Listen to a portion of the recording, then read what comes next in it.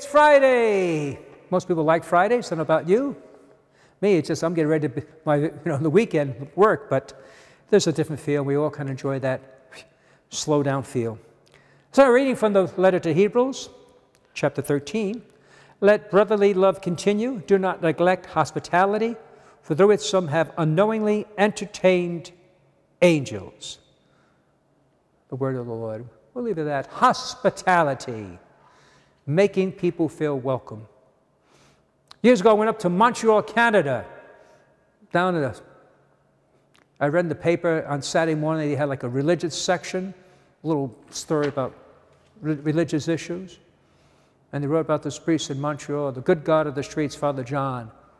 And even his late years of life, I think he was like 60 years old, close to, left the parish ministry and began going out to the streets where kids were living on the street. He had like not a van, but those traveling motorhomes, something like that. He had converted in that. He would go and drive and stop, and he would have hot dogs to give and conversation, talk to them. That's how it started, just go out in the streets, being friends.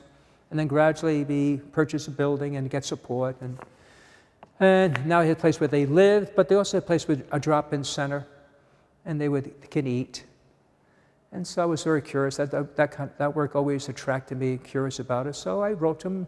He said, sure, come on up. So I got to go to Canada, see Montreal a bit, but also experience his work. And I was there. It was an evening meal, and the kids came, young kids. I remember one kid had a big old snake around his neck, whatever. Everybody was welcome. And there was food. And luckily I had this inspiration when they came, not to say, hey, help yourself, there's a food.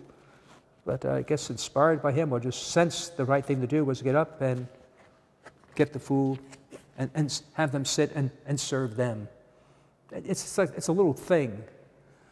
But remember, Father commented, he told me about that. He goes, I really appreciate you, giving, you serving them.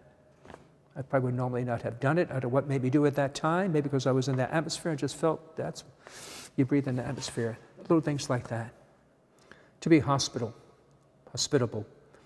And so we try that at our church. We all have different personalities, things in our mind, things we're going through. And we're not always at our best. It's introvert, extrovert. I'm an introvert, so it's not always that easy. I have social anxiety, but I work on it.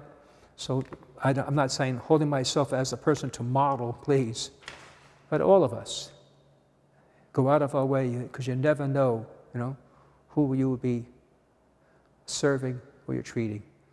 In fact, see everybody as Christ or as that angel. Be kind, be hospitable. God bless you.